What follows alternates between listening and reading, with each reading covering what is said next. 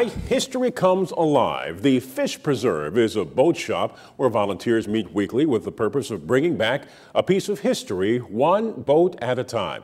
SNN's Melissa Warren tells us tonight why they call their hobby a labor of love.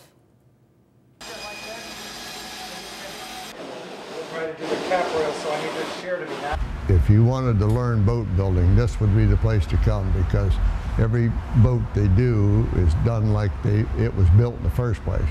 They have some fancy tools, but most everything is hand done. Rick Stewart first touched a toolbox in his grandfather's shop. Now he wants to pass on the hobby of boat building to anyone willing to learn.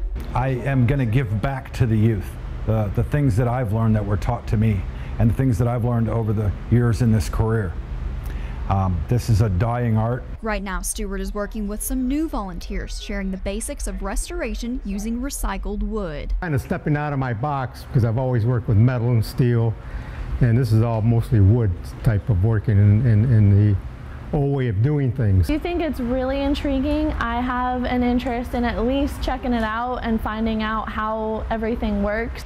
Stewart says anyone can learn. Yes, if I can do it, anybody can do it. You know, I mean, it's really easy. It's not really that hard. Now, when they say anyone can do this, I decided to take that as a challenge and try it out myself.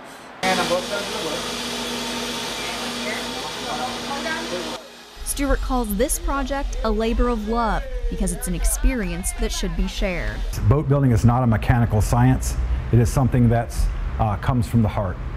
In Cortez Village, Melissa Warren, SNN, the Suncoast News Network. Well, Fish Boat Works volunteers typically work on the boats Thursdays, Fridays, and Saturdays, and they're always looking for new volunteers and even boat donations.